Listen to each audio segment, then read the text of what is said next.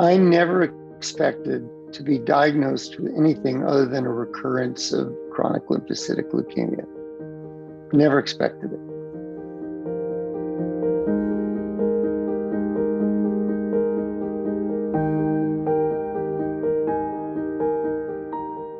So my pattern of CLL is to know that it's there, that it could raise its head again, but like we've talked about this sometimes among patients, whack-a-mole, we have effective tools to bop it on its head and then go on with your life.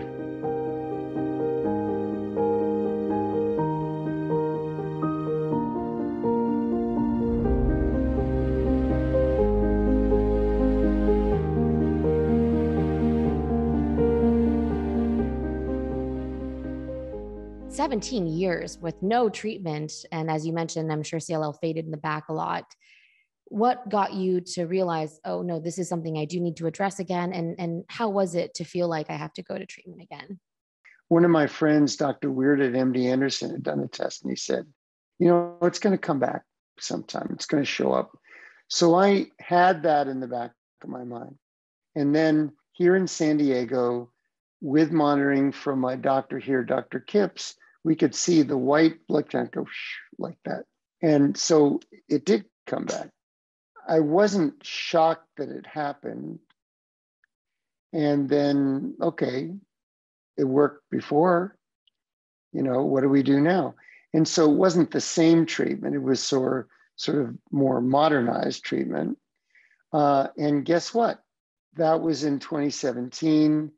We're in 2022, and the CLL has not been a factor after going through those cycles of that treatment. So my pattern of CLL is to know that it's there, that it could raise its head again, but like we've talked about this sometimes among patients, whack-a-mole, we have effective tools to bop it on its head and then go on with your life.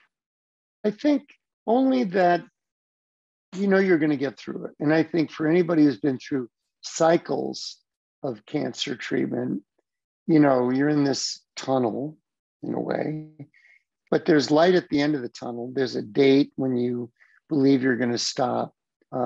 You're getting powerful medicines. You understand that. They likely have some side effects.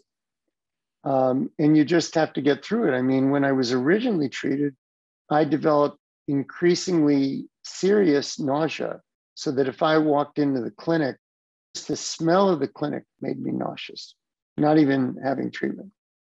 But there's a goal, and the goal is the treatment hopefully will be finite and your disease will be controlled. And that's happened to me a number of times. Thank you for sharing that. Now, you mentioned, of course, that in between your treatments for CLL, you were diagnosed again with something not CLL, another blood cancer, chronic. First of all, how did you even realize it? Because you were already dealing with one. How did you even find out about that? I never expected to be diagnosed with anything other than a recurrence of chronic lymphocytic leukemia. Never expected it. I would go to the gym with my wife, Esther, early in the morning. And I noticed that I was getting leg pain in my right calf. So the doctor calls and I said, I've got this pain in my leg. He said, well, is your calf red? He said, yeah, it's a little red. Is it warm to the touch? Yes, it is. Do this maneuver with your leg, turn your ankle, do the stretcher. Does that hurt? I said, yes, it does. He said, it's pulled muscle probably. He said, I don't know about that. I said, do you want to come make a house call? No. I want you to go to the emergency room. When? Now.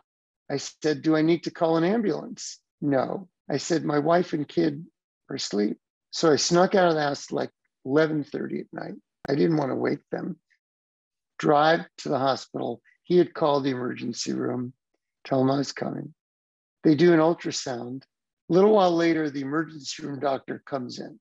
He says, congratulations, you have a DVT, a deep vein thrombosis, a blockage in your right calf. And you also have one higher on your leg on the left side that you don't feel, but it's there. And guess what? You've got pneumonia. And I'm putting you in the hospital now. And I'm hospitalized for this DVT, which you can die from if it goes to your lungs, called a pulmonary embolism. All right. As I'm finishing treatment over a few days, there's a guy who's sitting in a chair in my room. Who are you? He said, I'm a clinical trial coordinator. Yeah. He said, well, we have a trial for a blood thinner to prevent DVTs, recurrence of DVTs. Would you like to be in it? So I thought, I'd been in a clinical trial for chronic lymphocytic leukemia. It worked. And now I've got this other thing. I don't know what the hell it is.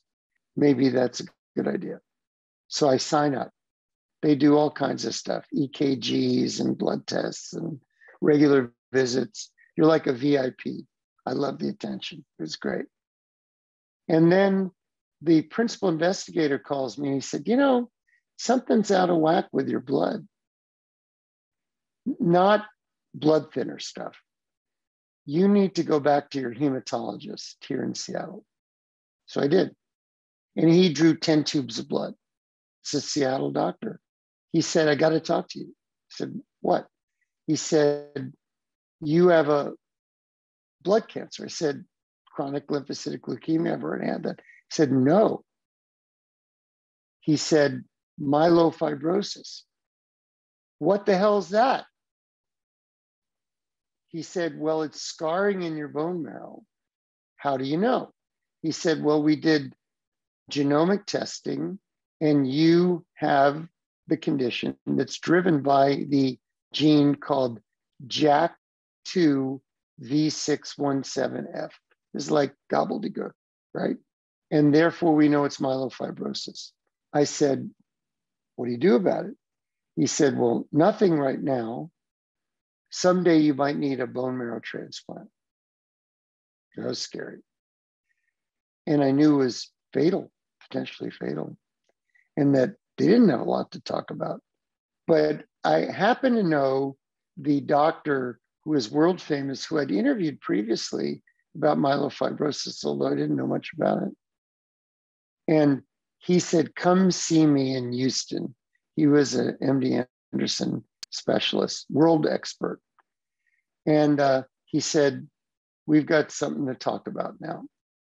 And the funny thing was, at the same convention, they have exhibits of different drug companies and stuff like that.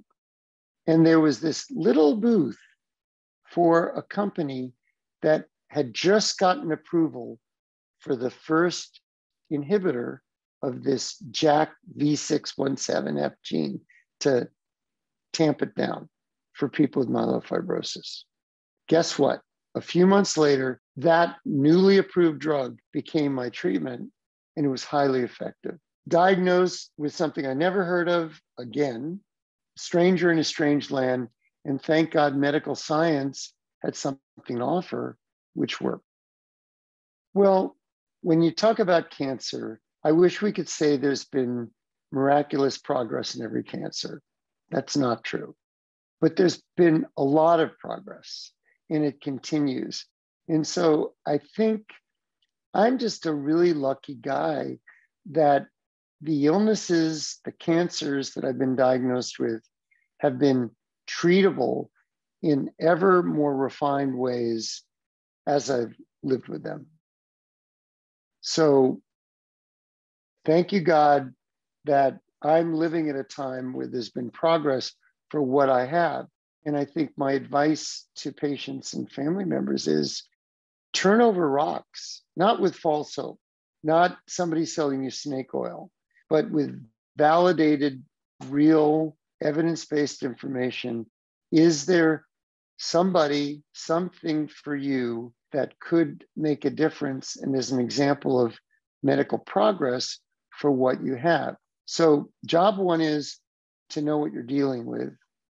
Job two is to have a healthcare team that's knowledgeable in the full range of options And I think job 3 is to have hope that with the right team, with the right diagnosis, that either now or coming soon, there may be something that can help you. And if that helps you but peters out, there may be something waiting in the wings to help you even better. That's what's happened with me. I mean, you're someone who has gone through 2 different diagnoses of 2 different chronic blood cancers. What is that message to people? I mean, I think a lot of people look to you, they probably have one or the other or a different condition, but they're looking at you and they're like, how he's done it for so long. How did, there's probably not one secret sauce, but what is that message to these people who are watching and reading your story about the arc of what you've been through?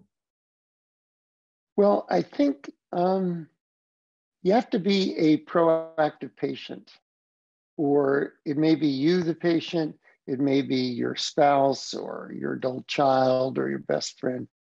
I think you have to look for answers, not false answers, not phony answers, but you have to look for real answers and providers who are knowledgeable, okay? And so I'm very grateful that I've been able to do it, but I had to look. I had to push for that. I had to be a consumer. So many people are smart shoppers about buying a house, buying a car, buying a new sweater. Why should it be any different if you're facing a life-threatening cancer? You're not a little lamb. You and your family are consumers. So be savvy.